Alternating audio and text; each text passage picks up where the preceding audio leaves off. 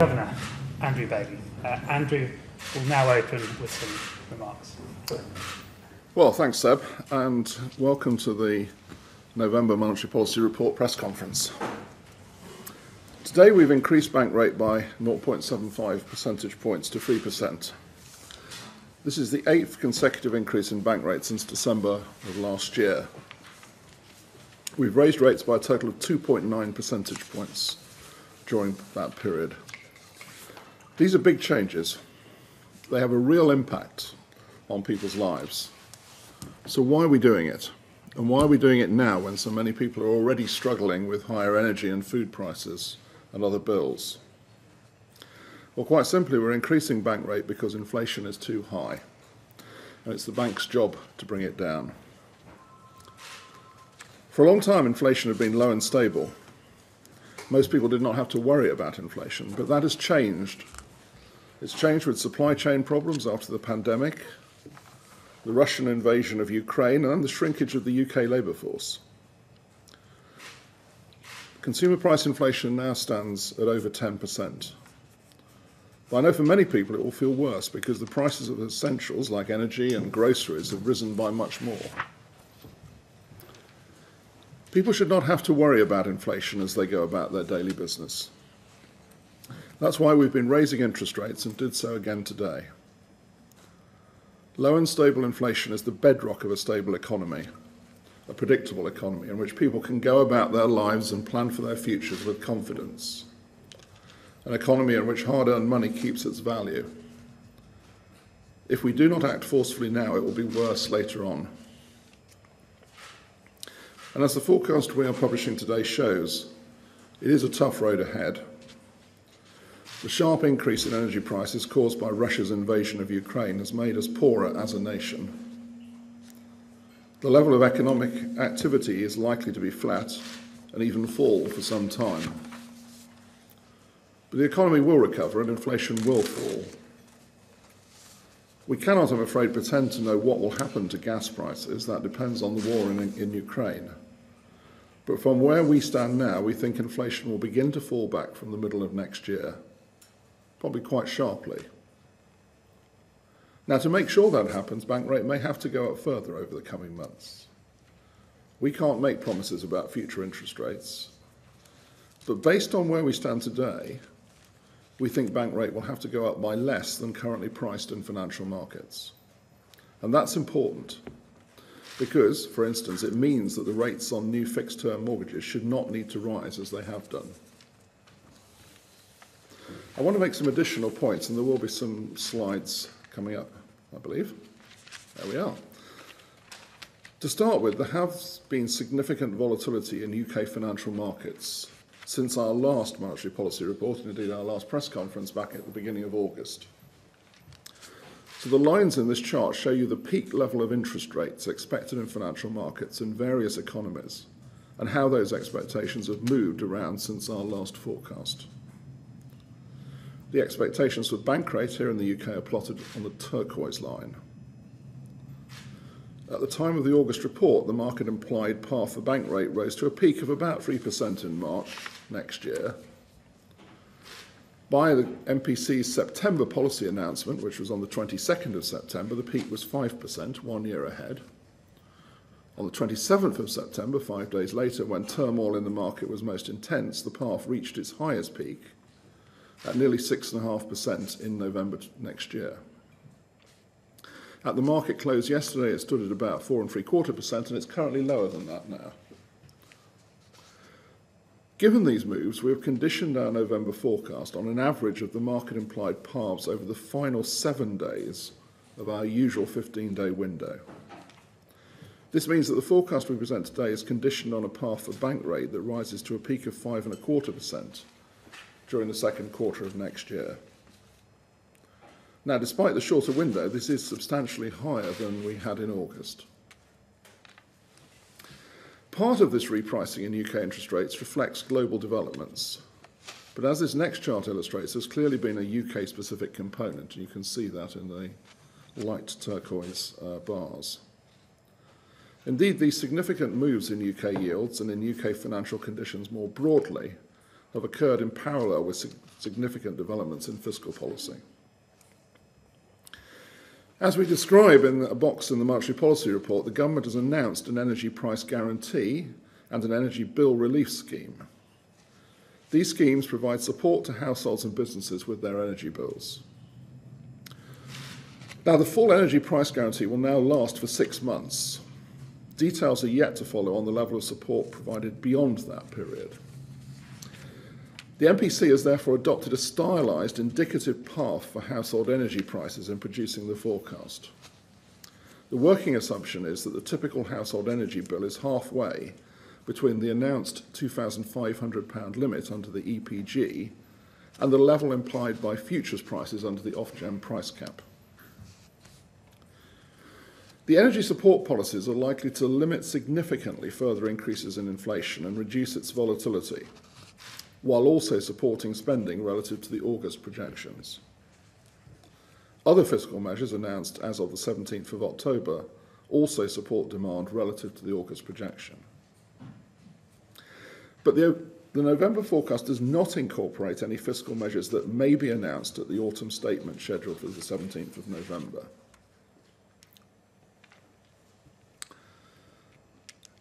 Turning to gas prices, sadly, as a consequence of Russia's invasion of Ukraine, I've had to talk at length about wholesale gas prices. I think this is the third press conference we've had to do this. Wholesale gas prices continue to be exceptionally volatile. Spot prices have fallen recently, as you can see from the turquoise line in this chart, but medium-term futures prices have been driven higher by Russia's restriction of gas supplies to Europe and concerns about storage over the winter and beyond. Now you can see that by comparing the orange line for November with the purple line for August. The committee has conditioned its November forecast on the full futures curve for wholesale energy and non-energy commodity prices. And this is a change to the previous convention that wholesale energy prices follow their respective curves for the first 6 months of the projection only and then remain constant. To be frank, I would just describe this as a pragmatic choice we had to make. The new conditioning assumption avoids what would otherwise be a purely mechanical jump in the projection for consumer prices, which would be a product of using the former convention beyond the assumed 2-year duration of the government's support to retail energy prices. Let me move on to the economic outlook. By comparison with moves in financial markets, the news in the economic data since August has been more modest. Gross domestic product has been weaker than we expected. Labour market data have been stronger. And inflation numbers, while high, have come in about as we expected in August. We keep a close eye on the labour market. There are some signs that labour demand is starting to soften, but the labour market remains tight. The unemployment rate fell to 3.5% in the 3 months to August, which is the lowest level since 1974. And as you can see in this next chart, in the purple bars, the number of unemployed people has now fallen below its pre-COVID level. But a key reason why the labour market has tightened since the pandemic is a marked increase in the number of people who are without a job and who are not actively seeking one. The number of such so-called inactive people has risen again since the August report, as you can see in the blue bars, and by more than projected. And sadly, many of the people who are outside the labour market report that they suffer from long-term sickness. I'll say a little bit about the forecast looking further forwards. The MPC expects domestic inflationary pressures to remain strong over the next year, but in its central projection, which is conditioned on the market-implied path for bank rate that rises to 5.25%, inflation then falls sharply. It reaches 1.4% at the end of the second year, below the 2% target, and it falls to 0 at the end of the third year.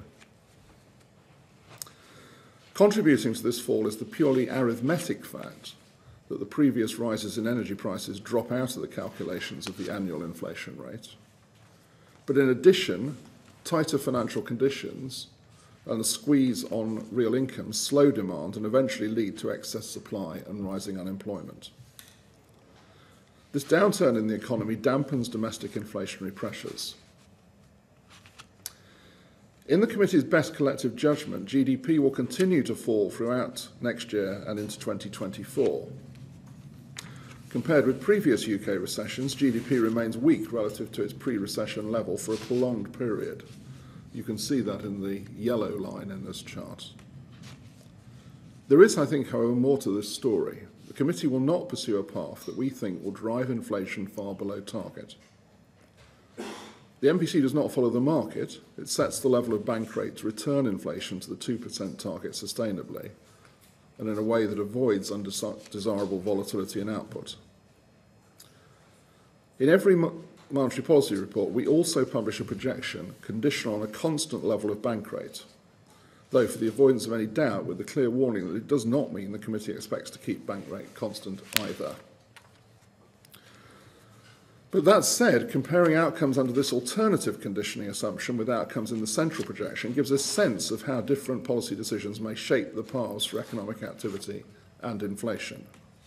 And you can see that with this chart now, with the dashed yellow line that's been added, which is conditioned on a constant level of bank rate at 3%. And you can see that the depth of the recession is much shallower. Not surprisingly, the projected outcomes for inflation are also different.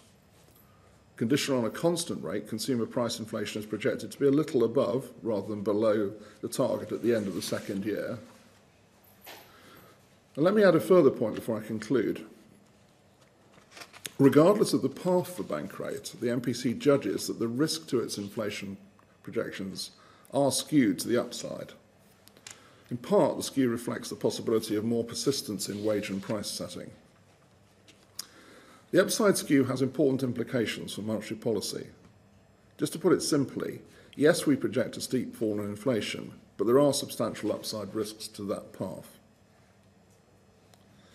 And it's not least for this reason that the majority of the committee judges that further increases in bank rate may be required to return inflation sustainably to target, should the economy evolve broadly in line with the forecast presented in the November monetary policy report. However, the central projections, conditional on the market-implied path of bank rate, serve as a reminder that we should not increase bank rate too far. The MPC judges that the path for bank rate required to return inflation sustainably to target is shallower than that priced into financial markets. There are, however, considerable uncertainties around the outlook. If the outlook suggests more persistent inflation pressures, the committee will respond forcefully as necessary. And with that, Ben, Dave and I will be happy to take your questions. Thank you. Thanks, Andrew. We'll move to questions. Usual process. Grateful if you could wait for the microphones to get to you and state your name and organisation clearly when you start.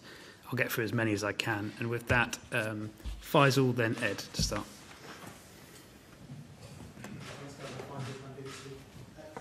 Simply, another figure in your report is that some mortgage holders face a typical rise over a year or so. £3,000.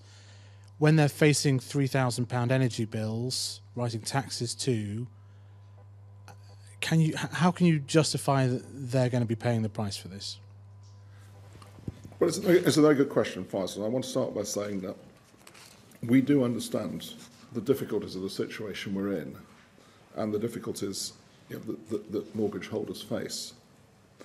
What I would say, however, is I would say two things. First of all, if we don't take action to bring inflation down, it gets worse. I've said this before, but I will say it again. There is no easy outcome to this in that sense, and that's important.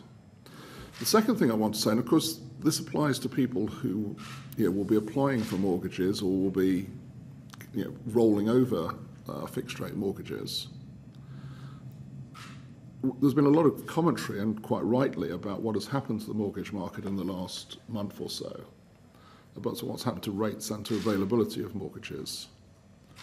My central view would be that what we have announced today, both in terms of the rate move, which is fully priced in, was fully priced into markets, and the message that you have seen that we've given, I think, very clearly about our view on the market curve, is that therefore this action should not lead to higher mortgage rates. In fact, actually, I think there is a downside to mortgage rates in that sense in terms of new fixed rate mortgages as we adjust, as we must do, and as markets are doing, from the experiences we've had in the last month or so.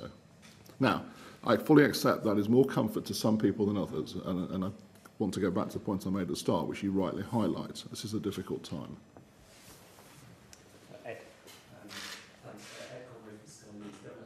Quite a lot has happened since the last time you sat here for one of these press conferences. We've had 3 Prime Ministers, 3 Chancellors, more U-turns than anyone can care to count. Do you have a sense of how much lasting damage has been done to the economy in the last 2 months for households, for businesses, for everyone? Well, I think you have to sort of put a number of sort of lenses on that. It's a very good question. So, as we've observed, and I think the first chart showed it very well, actually, there has been what I would call a UK premium on rates. So if you look at how UK rates have moved since we were here at the beginning of August compared to the Euro area and compared to the US, which that chart did, you'll see they've all gone up. But the UK clearly went up far more, and it went up during this period when there was, of course, considerable turmoil in the markets. Now, the first thing I would say, and the important thing, is that we are seeing that unwind now. I mean, that is substantially unwound. We're substantially back to certainly where we were when we had our last meeting in September, which was just before that. And that's obviously a good thing. Market liquidity, though, I think, and Dave may want to come in, is not back to where we were. The third thing is, and I think this is an issue that we have to face up to. I was very acutely aware of it when we were in Washington recently. Is that there has been a questioning of UK policy. I'll use UK policy broadly here. It's not for me to talk about. I'm not going to talk about politics. I'm just going to talk about policy now. And that will have some lasting effect, and we have to work very hard to put that in the past, frankly. Do you want to say anything about market liquidity, though? All I would add is we have seen that round tripping back to where rates were on the 22nd of September. That was the day of our last monetary policy meeting. It was the day before the government's mini-budget. And so you've seen, for example, the 2-year two-year swap rate, which is what 2-year fixed-rate mortgages are priced off. That was 4.5% on the 22nd of September. It peaked at 6%. It's actually come back to slightly below 4.5%. Now it's at 4.38% as of a few minutes ago. That obviously hasn't fed through into mortgage pricing yet, which was the point Andrew was just alluding to. But although we're seeing those kind of round trips, whether there or in the 10-year bond yield, it's clear that markets remain febrile. There's illiquidity across different parts of the market. So I think things have not settled down yet, and that's obviously something that we're very focused on in terms of monitoring market conditions. Can I have Jemana and then Chris?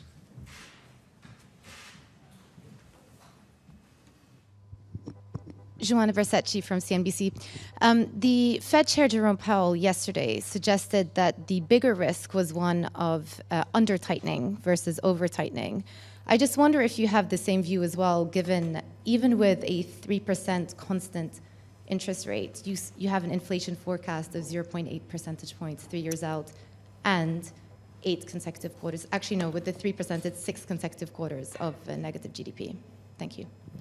Well, I'll bring Ben in at this point. I mean, I think there are things that we share in terms of our experience and assessment with the Fed, and then there are very important differences between what certainly in the UK, but actually I'd say Europe more generally are experiencing in terms of shocks from what the US is experiencing. And I do think in the commentary and in the discussions it's important to draw out those distinctions as well. So Ben, did you want to? Yeah.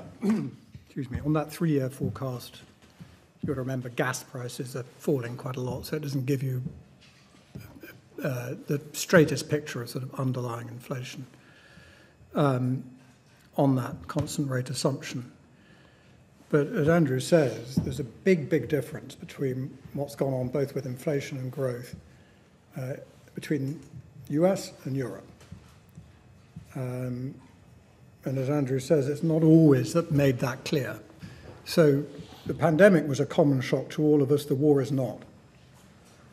The gas prices have gone up hugely in Europe, not much at all in the United States. They're still barely 10% in the United States, wholesale gas prices, compared with those in Europe. Just as a measure of the difference in growth, I just wrote down before I came up the PMI indices, which are a good high-frequency and up-to-date measure of growth, at the beginning of the year and what they are now. And at the beginning of the year, they were, all of them in the UK, US, and Europe, very healthy, above trend, coming out of the pandemic. So 54 in the euro area, 57 in the US, 58 in the UK. Right, the latest readings of 58 in the United States, that's higher than it was just before the war, and they're down at 47 in the UK and Europe. We've got a really, really big difference between the path of growth here, and by here I mean in the continent of Europe, versus the United States. You see similar differences now in the composition of inflation. And I think that explains quite a lot of what divergence there is in policy, but also, for example, a part of the strength of the dollar against both the UK and the euro. And it's a big difference. Pandemic, as I say, was a shock felt by everybody. This one is very differentiated. Chris Giles from the Financial Times. I'd like to ask a question about the interpretation of the forecast on two grounds, if I may. The inflation forecast is closer to your target on the constant 3% rate assumption than the market path going up to 5.25%. So would people be correct in assuming that was closer to where you think the terminal rate should be, somewhere close to where it is today, than going up? And secondly, the forecast is conditioned on fiscal policy not changing on November the 17th, when the Treasury is suggesting a large fiscal tightening of maybe up to 2% of GDP. How would that change the inflation forecast? Well, I'll start. So Ben and Dave may want to come in. I'll do it in reverse order if you don't mind, Chris. I think the answer to your second question, of course, is that we will. We always condition on announced fiscal policy. Now, as I explained in the introductory remarks, we've had to sort of think quite hard about, in the context of the energy side, what the word announced means, and what I think is a sort of stylized but sensible interpretation on it. But on the other measures, which, as I said quite explicitly, they do not appear in the forecast, we will, of course, take those into account when we next meet and then in our next forecast, as we always would do. And we'll see what the Chancellor announces. I think my answer to a really, really interesting question on your first part to your question is the last chart we put up, which had the sort of you could see the difference between the two paths, if you like, in GDP terms. And as you rightly say, you can use a similar inflation chart. I would just emphasise the point that there is an upside risk on inflation, and it actually is in MPC history. It's one, maybe the largest actually upside risk in MPC history, and that reflects certainly the labour market. Obviously there are issues around gas prices, sadly, as well.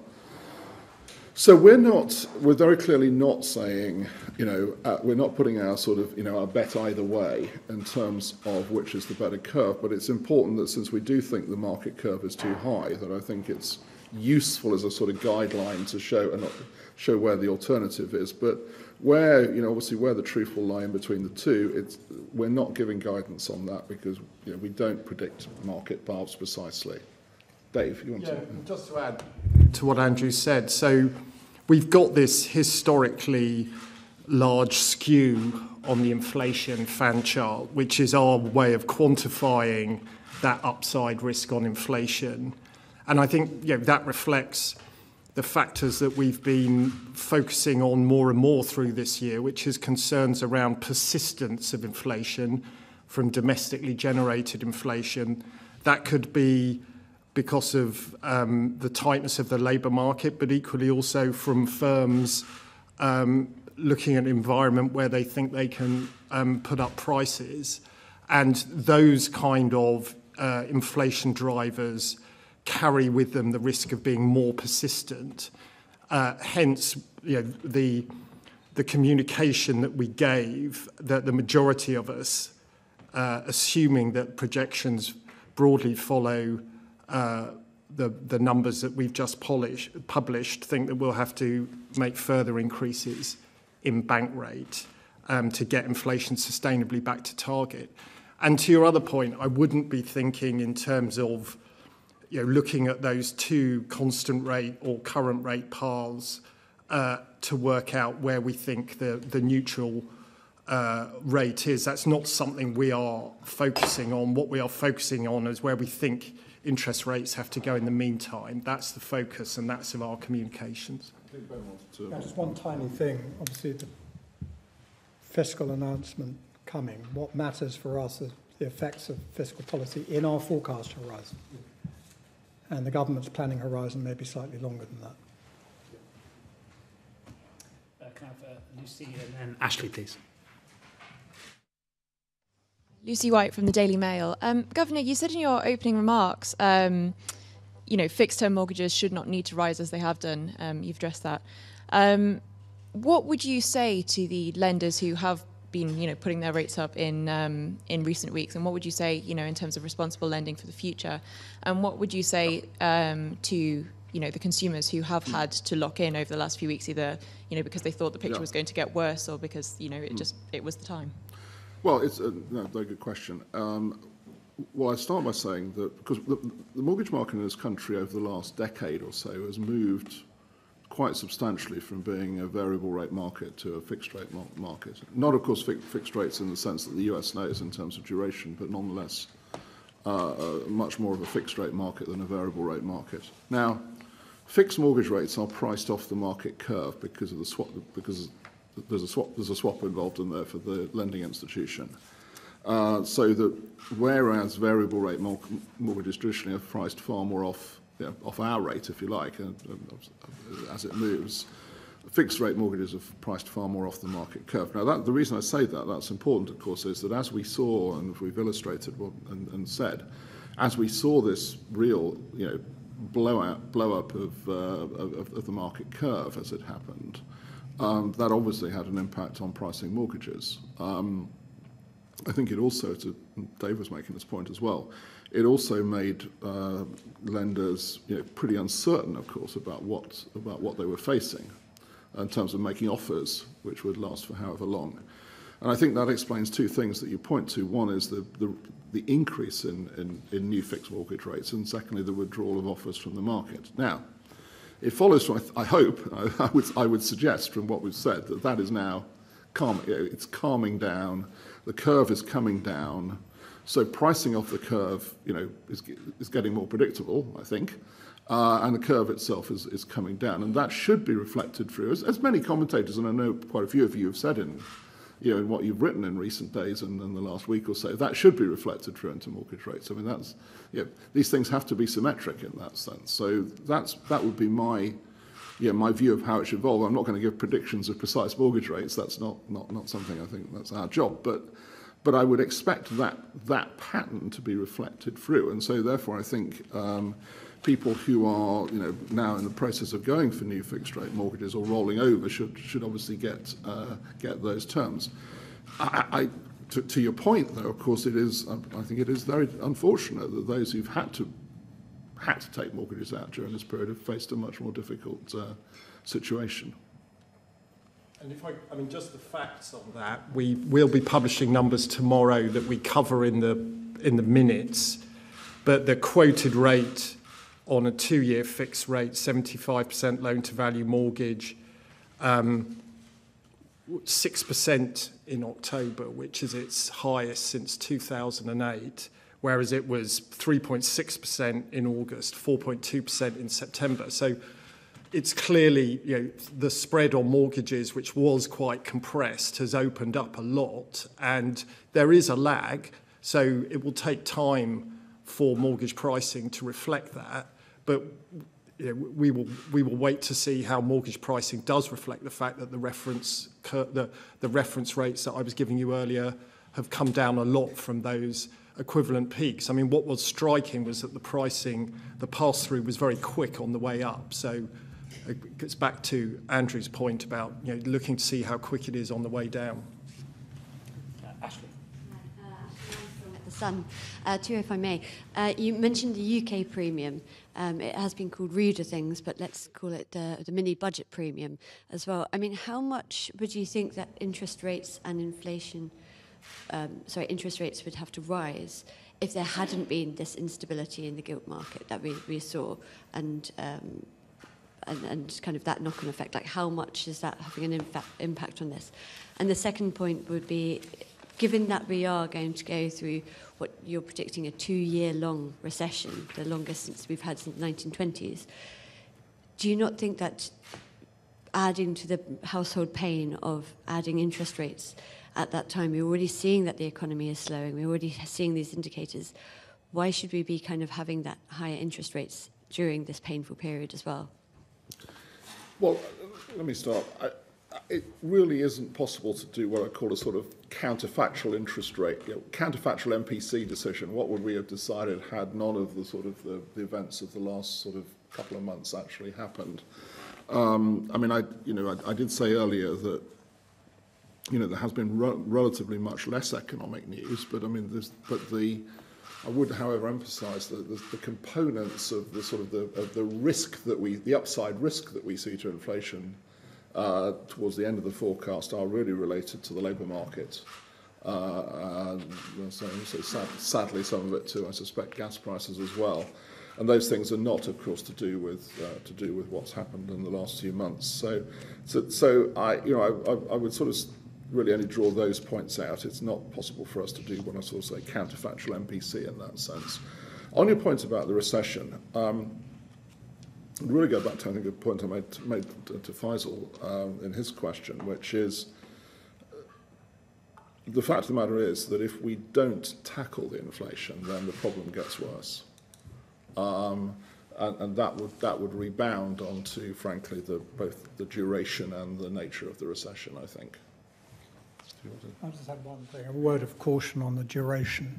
If you look at for what it's worth, the central projection at the quarterly numbers as you get into the second year of the downturn, they're very small, right? And in particular, they're very small compared with the kind of standard error around this. It really wouldn't take much either to lengthen or shorten that duration considerably. The important thing for us is what is likely to be the increase in spare capacity required to ensure that domestic inflation returns sustainably to target.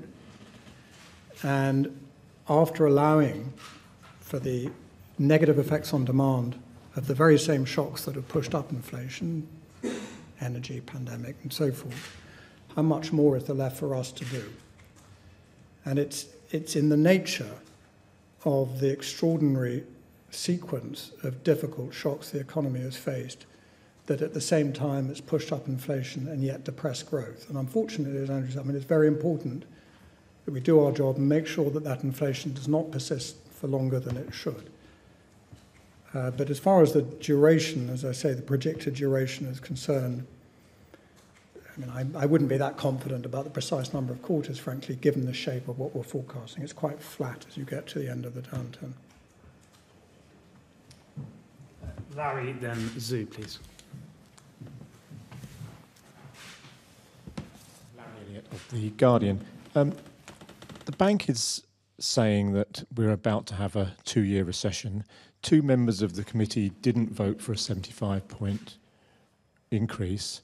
You're saying that on constant rate assumptions, inflation would be quite close to its target in 2 years' time. I know you're not saying where you think rates are going to peak, but couldn't people be forgiven for thinking that rates are going to peak closer to 3% than the 4.6% currently being anticipated by the markets? Isn't that the message that you're actually trying to send out here? Well, I mean, by the way, I mean, I think you were saying this, Larry, but just to be absolutely clear, of course, the constant rate assumption is post the increase. It's a 3% constant rate in that sense, just to be clear. I mean, you'll probably criticise me for stating the blindingly obvious at this point, but I mean, in a sense, what we are saying is that, our sort of, our best view of what the rate should be, given the circumstances and the evidence we have to date, is nearer to the constant rate curve than the market curve is to the constant rate curve currently. Now that's, as you say, thank you for that statement to the blindingly obvious, I think you'll probably say at this point. But just to reiterate, I mean, we do not have a precise alternative path because the reason I had to somewhat labour in my opening remarks the conditioning assumptions is that we've made more changes to the conditioning assumption this time out of necessity than probably we ever have before, actually, because things have happened. But those conditioning assumptions are, of course, an important part of determining sort of the outcome in terms of where the forecast takes you to. We can then apply sort of our judgment over that, which we have done. But our judgment doesn't lead us to a precise number in that sense. Can I just be clear on another factual point, which is that the conditioning path for the market rate base forecast was an OIS curve with a peak in bank rate of 5.25. So not the current level of bank rate. It's the 7 days was implied a peak bank rate of 5.25. Yeah, I mean, we have to cut off so that we can actually produce the report. Yeah. And it's a sign of the times that the curve has moved quite a bit since we actually cut off. That's it. Just to follow on from what you guys have just said, why have you decided so explicitly to push back against those market rate expectations? And I know you just said that inflation risks remain skewed to the upside. Yeah.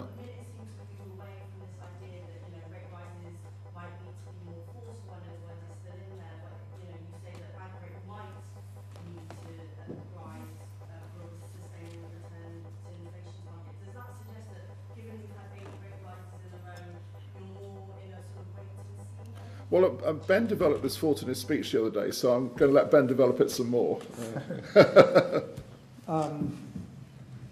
If there is, I hope it's reasonably clear in the minutes. We think that it's likely, given this forecast, that further rate rises will be necessary.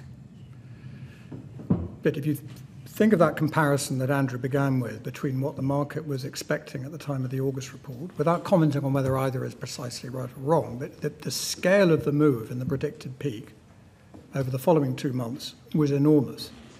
So it's perfectly possible, and this is where we are, to say we think further rises will be likely to have to occur, but we also think they're not likely to have to go as high as 5.25%, given everything else in the forecast. I mean, both those statements are true. And the point about forceful is veering more towards a conditional statement that's very important that we always make, that what actually happens will depend on the shocks that actually hit the economy. And the thing to take away, I think, is not so much that we have some particular value of interest rates that we're telling people we're going to go to. We will do whatever is necessary to ensure that our projections of medium-term inflation are close, sustainably close to target. And on this particular forecast, it suggests that, we don't think it wouldn't be, if the things turn out like the forecast, necessary to go to 5.25, but yes, further rate rises are likely to be necessary. So both those things are true. Thanks, Ed. Phil, then Marie.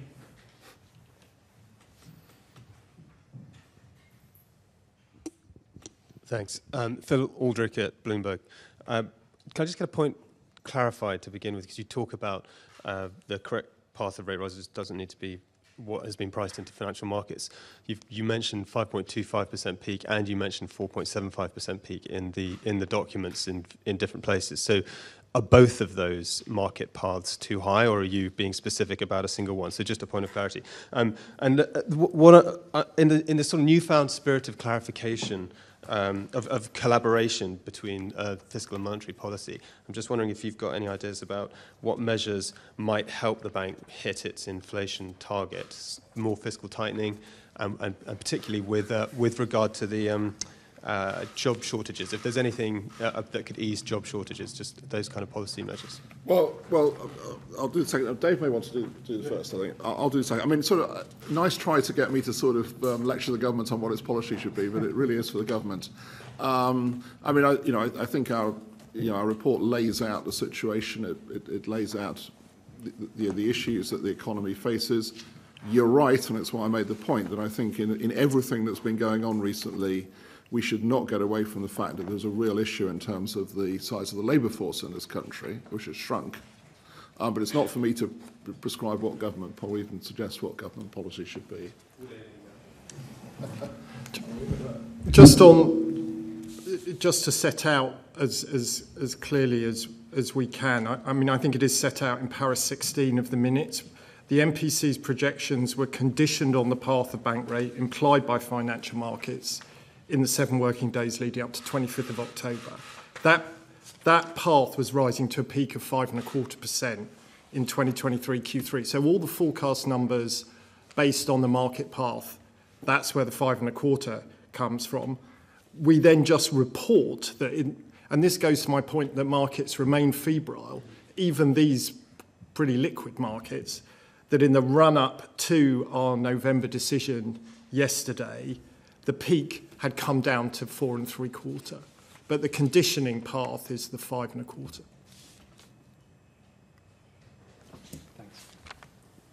Hi, Mehreen from The Times. Just on what happened today, given that inflation is still in line with your August forecast, the fact that we've had a financial tightening and that we can expect fiscal consolidation, is the reason that you opted for 75 today because it was priced in by the market and not delivering that would have produced maybe more volatility than you would have liked in this febrile environment?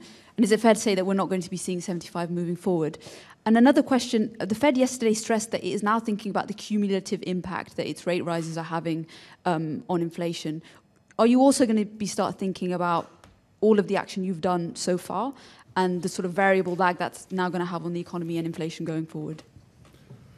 I was tempted to say the answer to those are no and yes. No, in the sense that we do not follow the market. We obviously condition on the market path of the forecast, but I would draw a distinction between the forecast and our judgment on the policy decision. And you can see that from the way we've described our thinking on that and our thinking on the forecast path conditioned by the market. So no, we don't.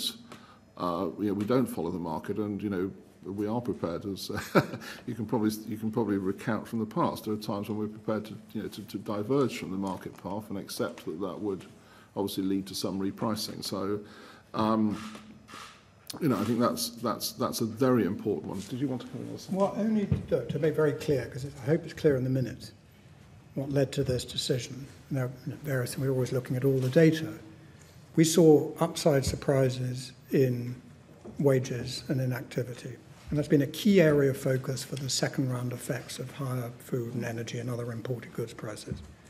That's been important for a while, and we saw another upside surprise in that. And we don't know yet what's going to happen with fiscal policy, and in particular, following Chris's question, fiscal policy in the relatively near term, which is what affects our forecast. What we do know is that the energy price package will be a significant support to demand relative to the August forecast. And each of those two things justifies tighter policy. And we are always led, taking account of what we've already done, to link it to your second question, to think about what is the right level of interest rates and the right path to hit the inflation target. We do not just simply reflect back what the market already thinks. I mean, it's their job to follow us, not ours to follow them. And just on this point about do we take account of what's already happened? I mean, as Andrew set out in his opening remarks, this is the 8th consecutive meeting that we've put up rates. So every meeting since December 2021, when rates were at 0.1, we've been raising rates by a cumulative now 2.9%. And we are very conscious of that cumulative impact is feeding through onto the economy and is adding to the challenges that households and businesses are facing. So I think we've been pretty consistent in flagging that cumulative effect. And on your second question, I just emphasise that point because one of the things obviously we do spend quite a lot of time on is the transmission of monetary policy. So how each of our decisions transmits into outcomes. And we are obviously, as we approach the anniversary of the first interest rate rise, and given what we know about the transmission mechanism, yes, of course, that the impact of the transmission of our earlier decisions is obviously a factor in our consideration. And of course, we also, by the way, have to consider, going back to the question on mortgages, of course, we also have to consider how the transmission mechanism changes and adapts over time as aspects of the economy and aspects of the financial system change. Thanks. Isha?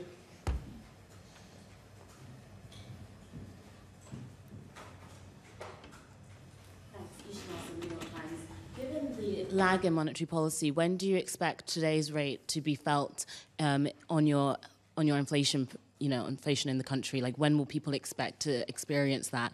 And are you waiting to see evidence of inflation going down in domestic price pressures as well as those global factors before you think about slowing down or even ending this current hiking cycle?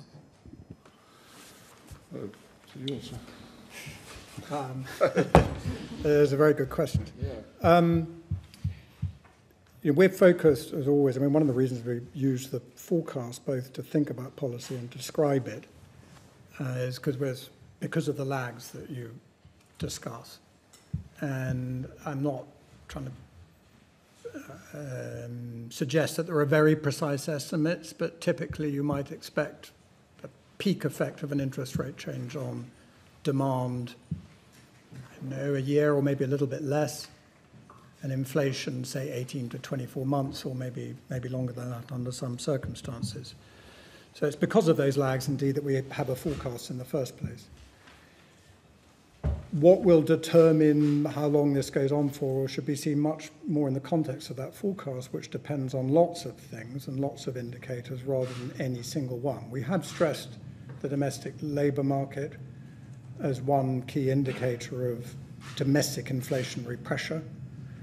But I wouldn't want to pick out one single indicator even within that, frankly. But it's more, as I say, to do with our assessment of medium-term inflation. And there are lots of things that go into that forecast, rather than the current rate of inflation. And precisely because of the lags you talk about. And I'm not going to say that means, the interest rates will either stop going up at this particular point or peak at this particular level. We don't know yet. But it's a slightly broader framing that we consider rather than any specific indicator. Jack, please, and then Francis.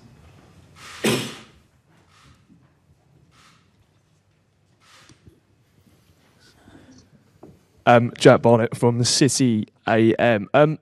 On both of these projections you've got on the constant rate and the market rate, I mean, they're pretty bleak on both sides. I mean, are you essentially saying that this path to the so-called soft landing is now kind of dead? We're not going to avoid this recession. We actually might even need this recession to push down inflation to complement rising bank rate. And then just secondly, you obviously mentioned there that we're approaching the year anniversary when we first raised interest rates. Just kind of taking a step back from maybe all of you, I mean, how sharp has the swing been in the economy's performance when we were going into that meeting to now? Excuse me. Well, let me start by saying, I think when we look at the path of the recession, it's worth bearing in mind always the sheer size of the shock that we have experienced to real income in this country.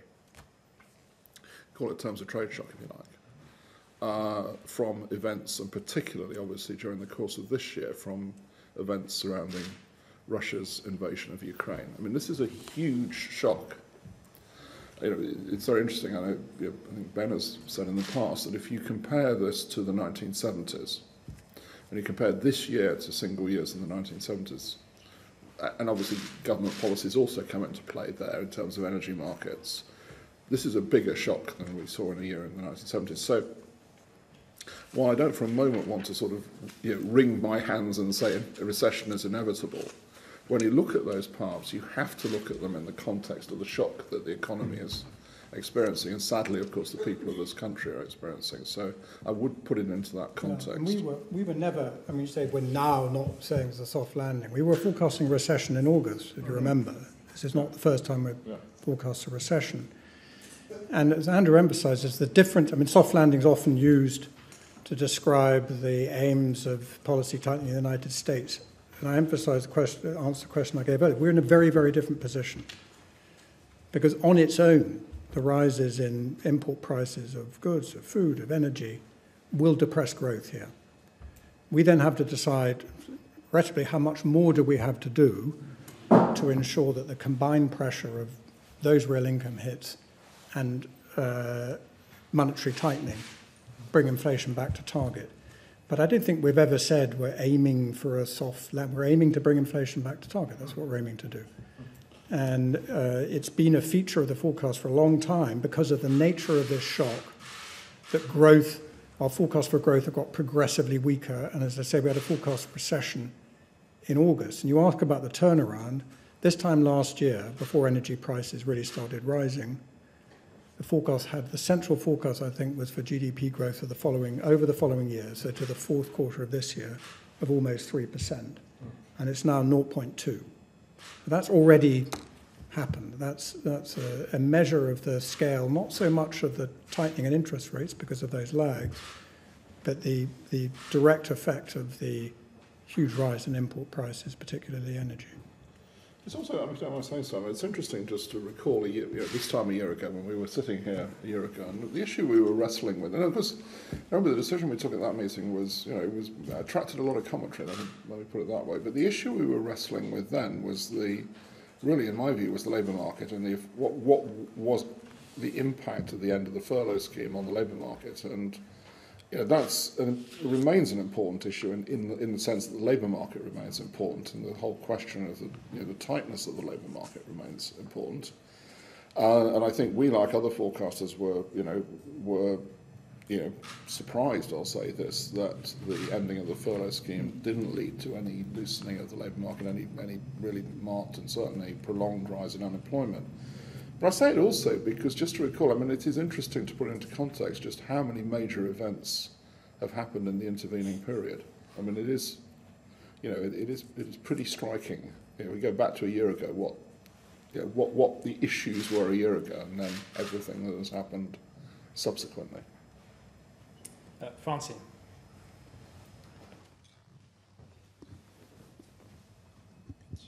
Francine Lacqua, Bloomberg TV. Governor, now that you've started QT, do you have any estimate on how much tightening that will impart?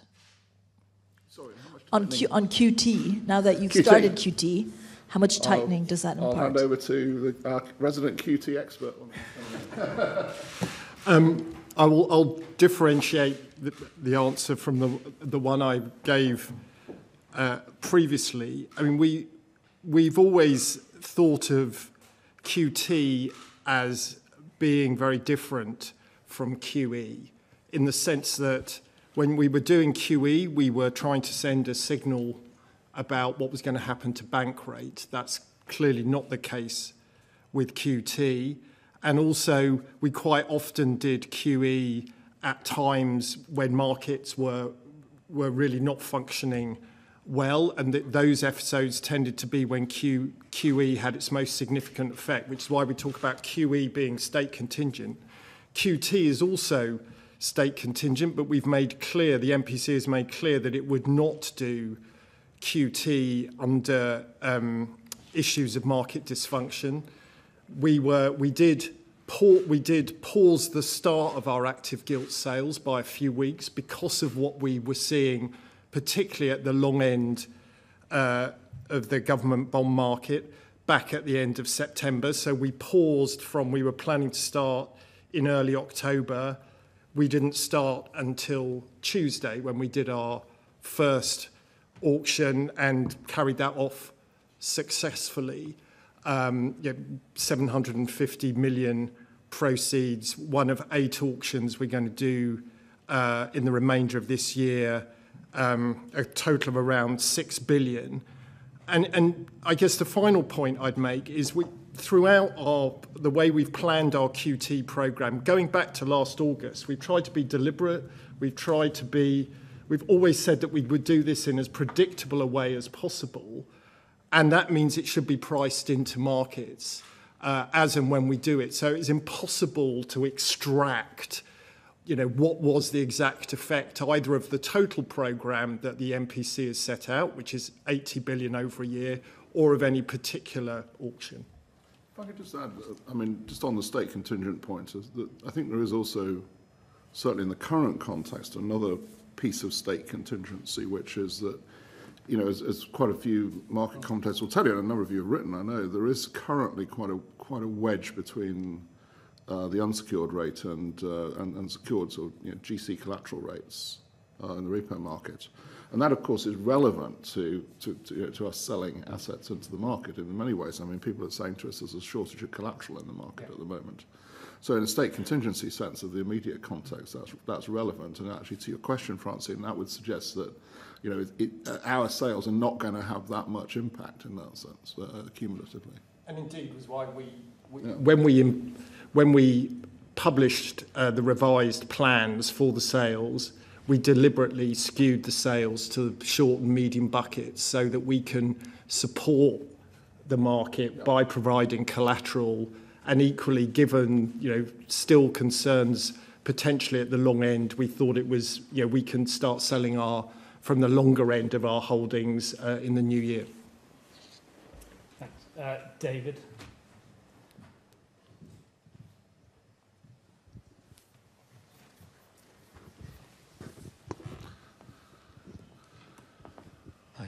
David Milliken from Reuters. Just on a point of clarification, sort of Governor, when you were sort of talking about the sort of likely path for rates being sort of likely to be closer to a constant path than a market rate path, were you talking about sort of the market rate path? I didn't say that. No. What I said was that it would be, if you think about the gap between the market path we have in the forecast and the constant rate path, I said that, you know, our commentary would suggest that the path would be nearer to the constant rate path than the market rate path in the forecast. And, you know, and I'll repeat the apology I made to Larry. That's a statement to the blindingly obvious. There's nothing more than that. It amounts to saying simply that we thought we wouldn't have to get as Yeah. high as the market curve given the forecast we had. Yeah, and sorry, just to finish that part of the question. Sure. So was that sort of, were you talking about the sort of market rate path as it was at the time of the sort of forecast when they were set, or the market rate path as it is today? Yeah, and the market rate path today is lower. I mean, as I was saying earlier, that's an interesting sort of feature of the times we live in, that although not that much time has elapsed since we came to the end of the window for the forecast, actually it's moved quite a bit since then, and it's moved downwards. But as I said, we're not giving, you know, we're not giving a sort of, you know, here's our line. That's not what we do. So I'm not going to comment on sort of, you know, how much is today's curve, you know, in the right place relative to, you know, what it was a week ago. You know, we've done one. The statement is about the market path at the time and underlying, at the time of and underlying the forecast we've just published, not what it is minute by minute. And sort of more broadly, do you feel the sense that you're sort of flying blind a little bit with still a huge amount of sort of uncertainty about sort of government fiscal policy and what exactly is going to be sort of coming up, sort of how much tightening we're likely to be getting? Well, go back to what I said earlier. We moved on from what you might call a sort of the long-established definition of announced in terms of fiscal policy, in terms of the energy package, because, you know, if I can sort of, I think I can describe what the Chancellor has said. If you think about two bookends, this is what happens after April, obviously what happens between now and April is set. If you think about two bookends, one of which is that there is no package off, there is no household support after April. The other, which is that the full package remains in place. I think it's clear that the Chancellor has said that neither of those are things that he intends to pursue. So it would obviously not be sensible for us to condition on those two, and therefore I think it was required and natural that we had to make an assumption that fell somewhere between the two. But it's frankly a stylized assumption. It's not in any sense us saying, well, we know what's going to happen, because we don't actually in that sense. And then on the rest of fiscal policy, we have followed our normal practice that if it isn't announced, it isn't in there, as it were. So whatever else the Chancellor's going to say at the fiscal statement that's going to come up, that does not feature in our forecast because it is not government policy as of now. We're in last question, and I think Lucy.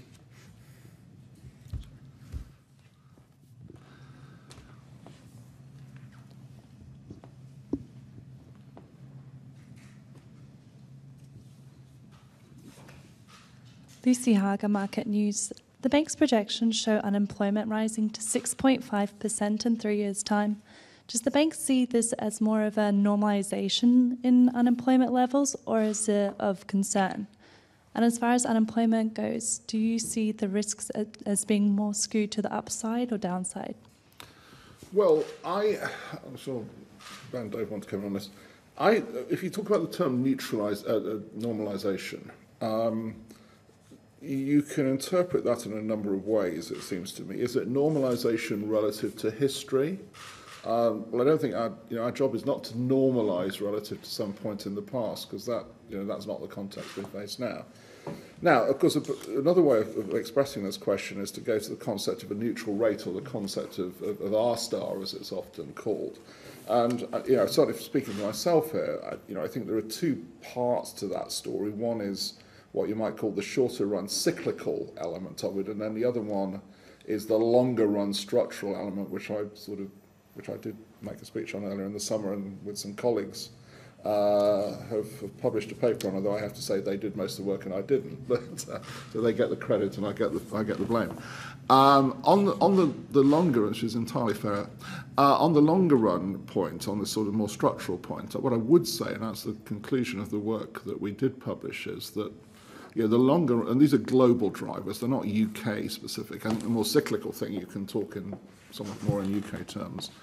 On the longer run issues, what did I say? Academic. An academic is calling, yes. On the longer run point, I think, the point we did make in that paper, in that speech, was that the longer run global drivers are very slow moving structural drivers, particularly population aging, which is obviously a global feature.